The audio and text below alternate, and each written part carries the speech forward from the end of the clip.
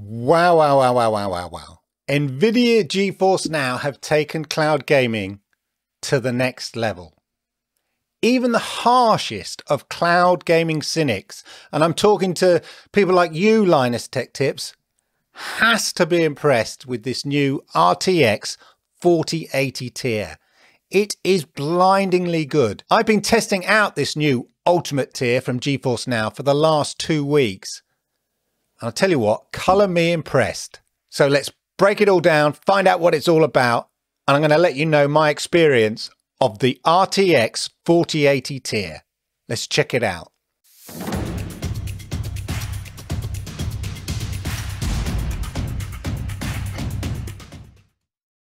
Anyone who's seen my previous review of the 3080 tier knows I'm a convert when it comes to the GeForce Now top tier, especially as a non-PC gamer.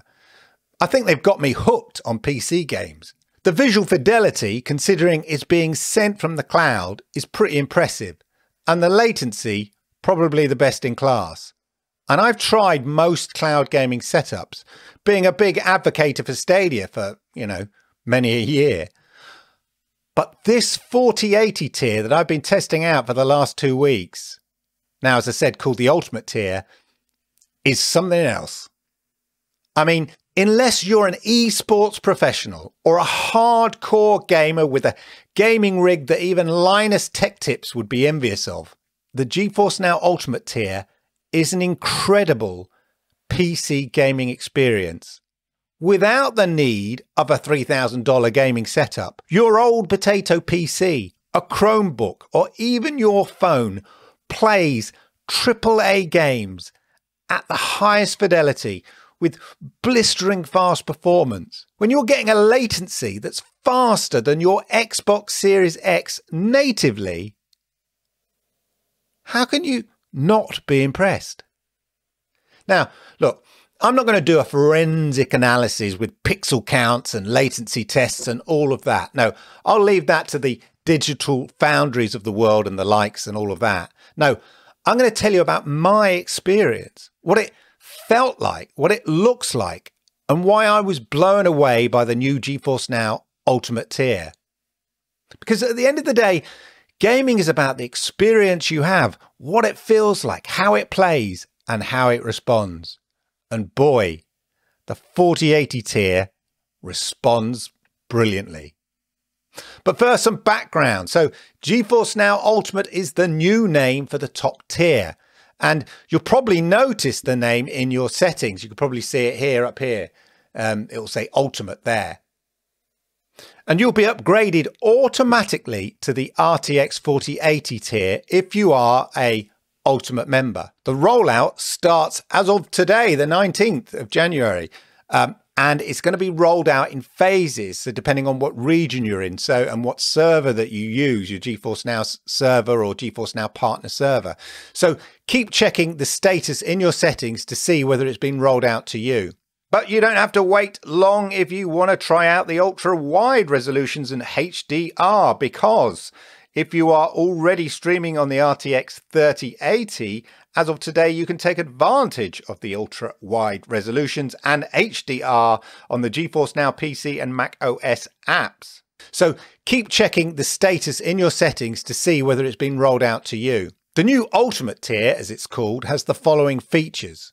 So you can game at 1080p, but at 240 frames per second on a PC and Mac with a compatible VRR display. It has support for the following ultra-wide resolutions on PC and Mac. So if you've got one of those fancy ultra-wide PCs, you can play at 3840 by 1600 or 3440 by 1440 or 2560 by 1080. And you can stream up to 4K at 120 frames per second on PC and Mac. And it allows HDR in supported games on PC and Mac as well. You get full ray tracing and DLSS 3 in supported games as well, so check those out. It really helps if you try and set yourself up to get the best experience. Now, I always play with an Ethernet connection, as in my experience, that's going to give you the best results, and it's more reliable than your Wi-Fi setup. With any device, honestly, I recommend using an Ethernet connection for that best experience.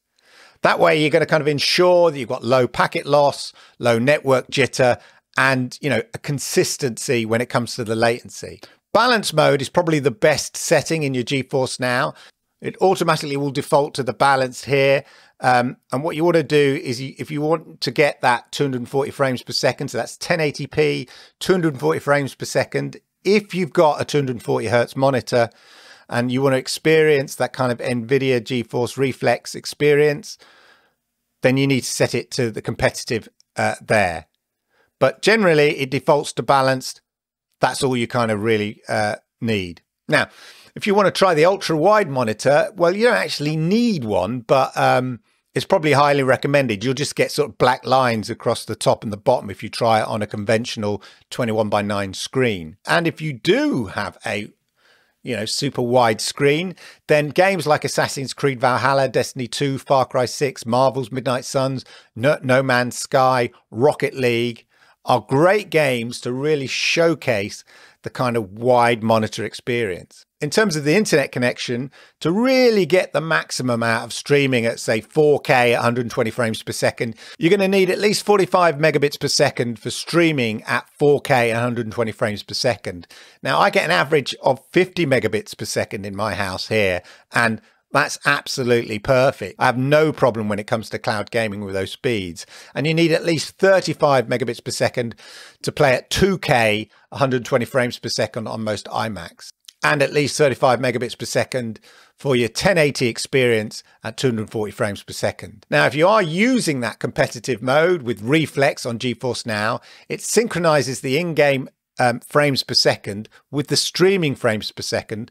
And this is sort of a first. And so what that does is it increases the smoothness and it reduces the latency, especially when paired with a G-Sync monitor, where you'll find that latency is further reduced. And you are getting a near esports quality gaming experience in supported games. Unfortunately, I didn't get to test the Reflex on a 240 hertz monitor, as the highest sort of refresh rate I have in the house is on my son's gaming monitor, which is at 180 hertz. But even on that, it was suitably impressive. NVIDIA claim that the click to pixel latency is as low as 28.5 milliseconds, which, if you just think about that, considering it's being served by the cloud, 28.5 milliseconds latency is bonkers. Most devices playing natively don't deliver that. Now, clearly not everyone will end up getting this kind of level of latency. And, you know, NVIDIA measured latency results as low as 35.3 milliseconds of click to pixel latency in, say, Rainbow Six Siege. And you can test out their sort of testing summary and their results here. I'll put it on screen for you. But as I said, I'm not doing a side-by-side pixel comparison. I'm just going on how it felt and how it looked to me. I mean, take Fortnite, for instance. I don't even play Fortnite. Hell, you can see I even have to look down at the controls to see which buttons I'm pressing. You know, that's how unfamiliar I am with the game. But I was second in my first game and then got 2 back-to-back wins playing duos with my son. Now, I put that down to smoothness and responsiveness because I ended up getting one of the sort of final kills in one of those games. So it wasn't just a case of my son carrying me. And I actually went in, even though the settings are kind of optimized automatically, I actually went in and I turned up some of those settings even higher, even though I was playing on a 60 hertz 4K monitor, because I just wanted to sort of push it to its limits. And, you know, the results were even better looking than I expected. And look, yes, there are better looking games that I could kind of use as an example, but I wanted an example of one of the most popular games in the world, just to sort of show you how it looks and plays and how it feels. I also tested Destiny 2, which is my sort of go-to when comparing cloud gaming devices. And even in that, I noticed a difference from my first 3080 experience. And that's not just in the visuals, but in responsiveness. It got pretty hectic in there. And yet, you know, you could do sort of 360s and just the responsiveness and the smoothness was incredible. Someone more into sort of PC building and stuff like that should definitely price up the cost of a gaming PC that will give you the same results that the GeForce Now Ultimate tier gives you. Not only that, what you should do is price up what it would have cost to make a 3080 tier in October 2021 and then to upgrade to a 4080 tier now, because that's what you're actually getting. You're getting an upgrade after just over a year at no additional cost. Look, as I said earlier, unless you're a pro esports gamer or really hardcore PC master race, you're going to be hard pressed to beat the experience of GeForce Now Ultimate.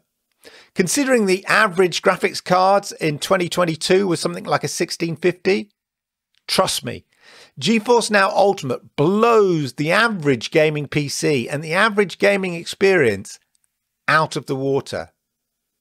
And it's all being served by the cloud. If you're new to cloud gaming, then trust me, it wasn't always this good. But boy, what a time to jump on board. I highly recommend you try out the new GeForce Now Ultimate tier. But just be warned, other cloud experiences in terms of performance, smoothness and latency don't come anywhere near.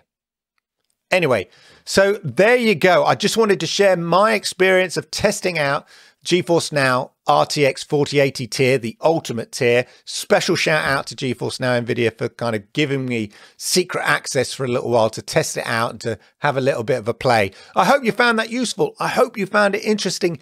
If you did, then please hit the likes, because I like it, YouTube likes it, and it helps people like you find brilliant content just like this. And if you are new here, do me the great honor, arigato gozaimasu, of hitting that subscribe button, toggling that notification bell, and that way you'll know when I go live with content just like this.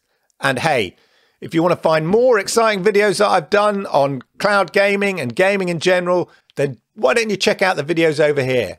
These ones over here. I highly recommend them. They're very good. Thank you for your time.